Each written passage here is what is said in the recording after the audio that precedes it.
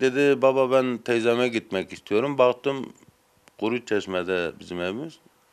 Yani ne eylemci ne de güvenlik güçleri vardı. Dedim tamam gidebilirsin. Saat 3 civarı teyzesini aradım. Dedi gelmemiş buraya. Sonra onu aramaya çıktık. Derken benim teyzem aradı. Dedi Enes'i birinin kucağında hastaneye götürürken televizyonda görmüşler.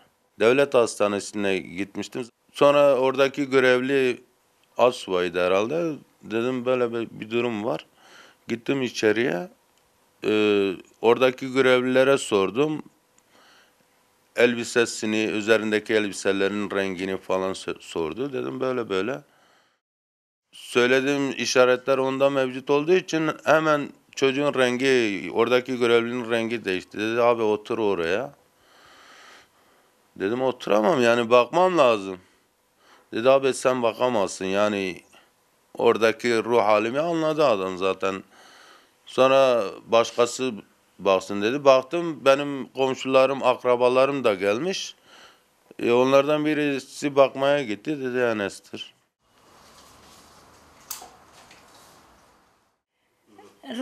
روج وجهت تبر ساعت دست به فلان يوم دست به أنا وآي أراد به هینش آگدیش نام بابی جی مغربی آمکه و نوروز کرده و والله نامو که و ناسن و والله بیارسنم بازان هوالانا واقع وانمانیدو ای اورا ما این چی کوتی ما این تی نابی آمکه و ناسن ما والله دا جای بریندار بی و دا تویشتو da ay rojan tudi çi bi Diyarbakır ve oraya alt üst ker devlet.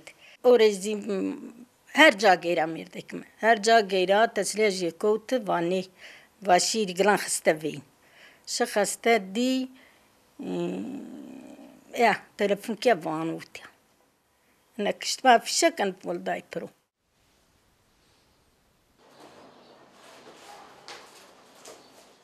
2006 olayları toplum hafızasında gerçekten de şiddet kültürünün yani güvenlik güçlerinin vatandaşlarına, eylemcilere ve da sivil vatandaşlar aslında eyleme katılmayan vatandaşlara yönelik şiddet kültürünün ne kadar içselleştirildiğinin bir göstergesi. Onlarca kişi yaşamını yitirdi. Enes Ata da yaşamını yitiren bu kişilerden çocuklardan biri. Mahsum Mızrak'la birlikte. Şimdi bu davada Mahsum Mızrak'la başlarsak öldürülmesine akabinde kafatasından çıkartılan mermiyle ilgili o emanete alınmıştı. Soruşturma başladı ve savcılık işte biz bir takım tevzi tahkikat talepleri sunduk. O tarihte oralarda kimler görevliydi, kimler vardı. Bir de Mahsum'un kafasından çıkan fişeğin üzerinde bazı numaralar vardı. Biz bunların bir seri numarası olduğunu değerlendirerek bazı talepler sıralamıştık. Daha sonra savcılık bu talepler çerçevesinde gerekli araştırmayı yaptığında emniyet orada görevli ve bu mühimmatın zimmetli olduğu, tek bir silahın olduğu, bu mühimmatın da 3 polise zimmetlendiğine dair bir yazı gönderdi. Ve daha sonra bu 3 polis hakkında soruşturma başladı. Bu 3 sanık hakkındaki yargılamada hep bir silah olduğu ve mühimmattan sadece 3 kişiye zimmetlendiği belirtiliyordu.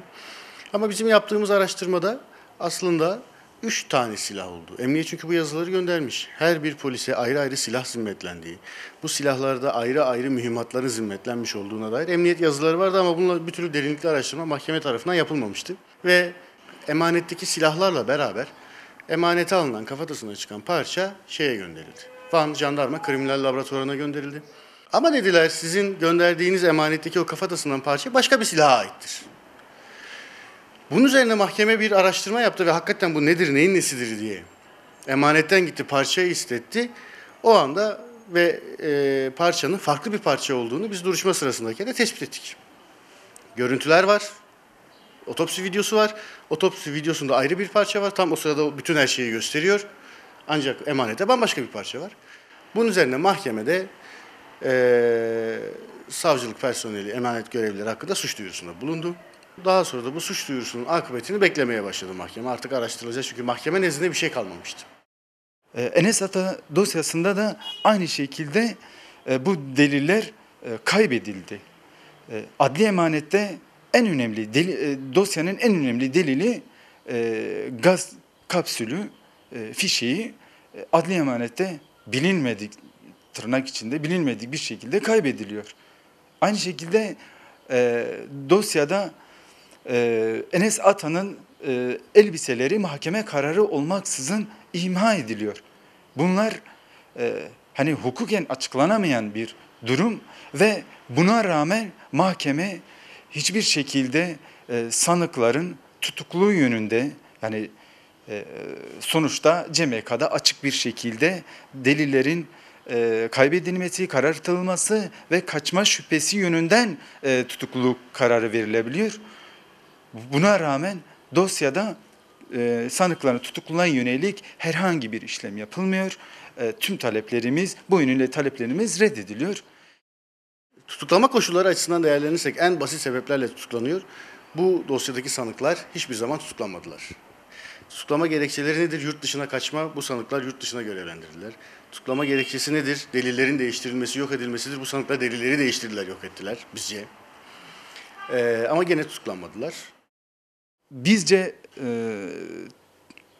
sanıkların dosyada cezalandırılması için her türlü delil dosyada mevcut. Yani evet kaybedildi, bizce kaybedilmesinde kimin etken olduğu çok açık. Biz açıkça söylüyoruz, sanıkların bu kaybedilmeyle ilgili çok açık bir illiyet bağları var. Hani evet %100 bunu somutlaştıramıyoruz ama sonuçta kamu görevlileri ve dosyanın geldiği aşama göz önünde bulundurulduğunda bir etkilerinin olduğu şüphesiz. Delilin ortaya çıkması ile hukuki anlamda menfaati zedelenecek ya da hukuki anlamda, yani cezai anlamda yaptırımda kim düçar olacaksa bu delili de o yok etmiştir.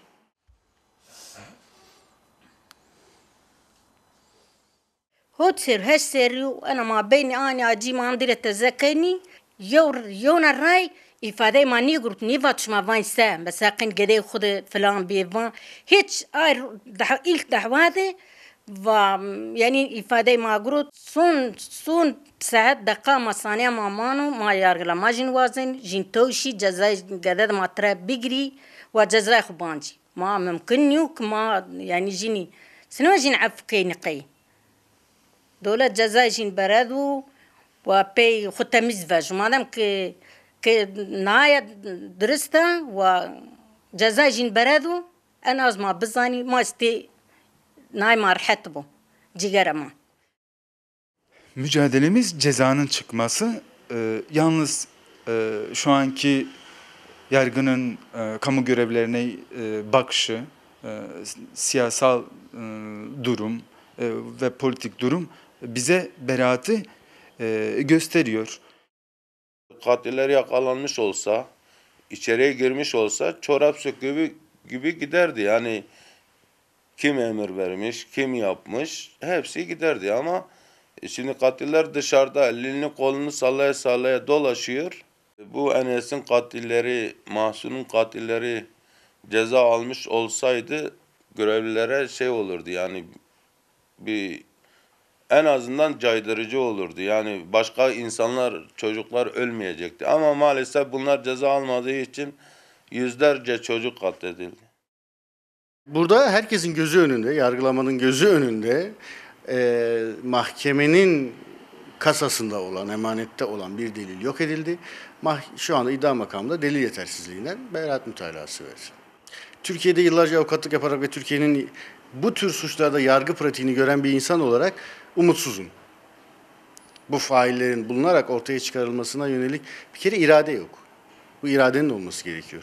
Dosyaları bir an önce kapatalım da gözümüzün önünden kalksın iradesi olduğu sürece zaten bulunmaz. Hakikatin araştırılmasına yönelik bir irade söz konusu değil. Mahkeme ihtimalen sanıklar hakkında beraat kararı verip dosyayı Diyarbakır Cumhuriyet Başsavcılığı'na failin bulunması noktasında iade edecektir. Zaman aşımına kadar daimi arama kararlarıyla failler aranacak.